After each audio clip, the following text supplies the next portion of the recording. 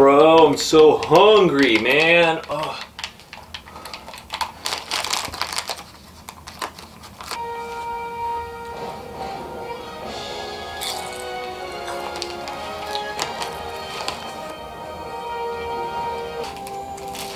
I'm gonna make some popcorn. Oh. No, it can't end like this. You can't. You can't. Hey guys, what's up? It's your boy Team Natty here again, back with another video. Sorry for the wait. Freddygames, this one is for you. This is a specific video for Freddygames, but it can apply to anyone really, especially people who love to snack. I myself and my girlfriend are definitely people who love to snack. I've got to have something around to munch on. That sounds wrong. So what I'm talking about is when I'm watching TV, when I'm playing video games, I'm sure you guys know this, you want something to just like continuously eat. I don't know what it is. It's some like trance stuff. I don't get it, but whatever. You know, I love popcorn, salty foods. Not so much chips. I think they're too greasy. They make me a little sick. But popcorn, cereal, Pop-Tarts, candy, just anything and everything that's not good for me.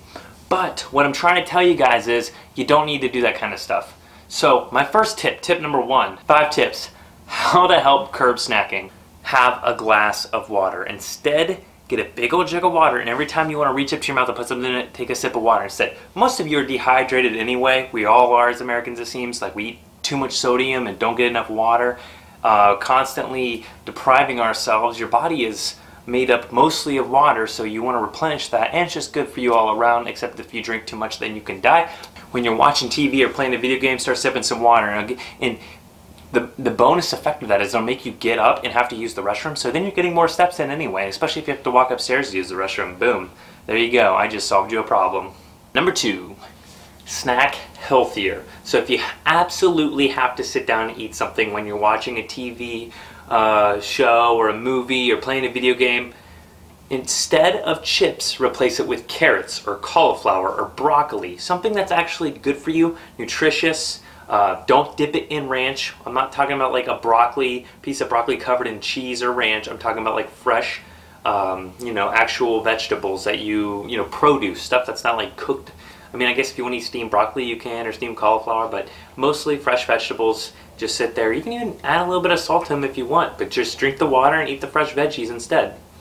Tip number 3, when hungry at the couch, before you even start snacking, ask yourself, would I like an apple? Or would I like carrots? If the answer is no, then you're not hungry, you're just bored and you're just trying to boredom eat. It happens to all of us, but that's the simple question I like to ask myself is, would I rather eat or have like a protein shake or eat an apple or a piece of fruit instead of having popcorn or something like that? And that usually helps me think, it helps me remember, hey, I'm not actually hungry right now, I'm being bad, and I can't do that.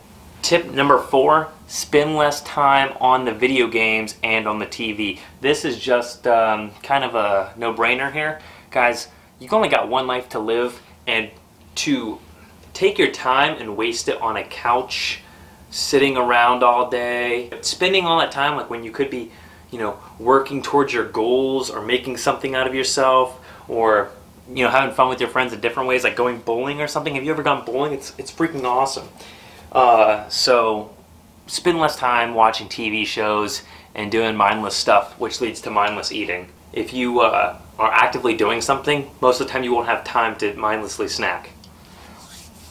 Tip number 5, instead of just sitting there and like every time you get hungry eating something, think about it this way. If you're sitting at a show and you have the want or the urge to eat like some chips or something, get down and do 20 push-ups, okay? Or get down and do 20 sit-ups. And just do that several times throughout your show or your game, like every couple minutes, or like say you have some intervals, like every 20 minutes on this game. You can even set a timer on your phone or just watch the clock if you can, and every 20 minutes, oh yeah, gotta do some push-ups, or oh yeah, gotta do some sit-ups, or maybe even some burpees or something. And that'll make sure that instead of snacking, you're doing something active and actually getting some exercise. And if you have to absolutely watch the TV or do a show or play a video game, you can at least watch the TV while you're doing these exercises, or you can pause the game, unless it's online of course, but you can you know, do a little bit of exercise and get yourself moving and your heart rate elevated, and then sit back down and start doing your thing again. So those are some 5 tips to help stop snacking mindlessly and terribly while playing video games or watching TV. But that's not the only thing I came here to tell you guys today. Freddygames, you wanted a diet for yourself. Now, as a teenager, I assume you're living with your parents still and everything. It's hard to diet unless your parents are on board with it, because, you know, they might not want to be vegetarian. Say you want to do vegetarian, or you want to do keto, they might not want to do keto. And if you're willing to cook for yourself, that's fine, but someone's got to buy groceries, so unless you have a job, then it gets tough. There's just so many things about it, you know. So what I suggest to you, and what I wish I knew as a teenager, and what I wish I had as a teenager, is a smartphone, which they were around when I was a teenager. I just didn't get one until 2015, so, you know, call me old-fashioned or whatever. But if you have a smartphone, download the MyFitnessPal app. This is the easiest thing you can do. I've said this so many times. And put in all of your numbers and make sure you're exact with it. Be very, very true to it, you know. Be honest with yourself on when you put these numbers in, and make sure you stick with it. But be honest with MyFitnessPal app, and it'll give you the calories that are necessary for you to eat in a day in order to be in a caloric deficit and lose weight. And then track them on MyFitnessPal. Before you even think of eating anything, track it. Okay, so here's an example. I'll be at work. I'm thinking, man, doesn't a donut sound good? And I'll be like, oh, I'll just go get a donut. But wait, I pull up MyFitnessPal, and instantly, before I even eat the donut or even go get the donut, I log it as if I've already eaten it. And that pops up, and I see how many calories I'd have left for the day if I had eaten it, or, you know, how it fits my macros for the day. And if I'm okay with it, or if it does, like if I have the calories and say I'm going to have, you know, dinner later, then if it fits, then I go eat it. You can log your entire day in advance, so you know what you're going to have for breakfast, you know what you're going to have for dinner, you know what you're going to have for lunch. You can log up all of those things, put it in MyFitnessPal, and see what extra calories you have. And then if it fits in your calorie goal, then you can eat it, and it's fine. It won't hurt you, because it's not like chips will make you fat. Being in a calorie surplus will make you fat. Chips are just easy to add to that because they're empty calories, they're calorie dense, and you can sit there and eat a ton of them. But what you also have to do is you have to measure it out. You can't just be like, oh, it says I can have like a serving of chips, cool, and then just sit there and eat chips all day. You have to actually measure out a serving chips. So it's like, oh, okay, 7 chips is 140 calories. Whoa, okay. Well, I'll lay out 7 chips and then have 7 chips, and that'll be it, and then I'm good. Then I've had my little fix. And sometimes I'll do that myself. Like I just need something really salty, or I just need some chips. So I'll lay out some tortilla chips. I'll log it. I'll have 7 tortilla chips. I'll make sure I eat each one slowly and actually enjoy it. And then by the time I'm done, I usually don't want any more chips. It's kind of weird to say something like that. Oh, I actually like measure out my chips or something. But in the end, it will work. Trust me on this one. I've done it several times. I've gotten down to single-digit body fat. I have the pictures to prove it. I've gone and competed in bodybuilding shows. So it's not hard to do as a teenager when your house is probably full of food that your mom and dad are buying. How to just log what you're going to eat from them correctly.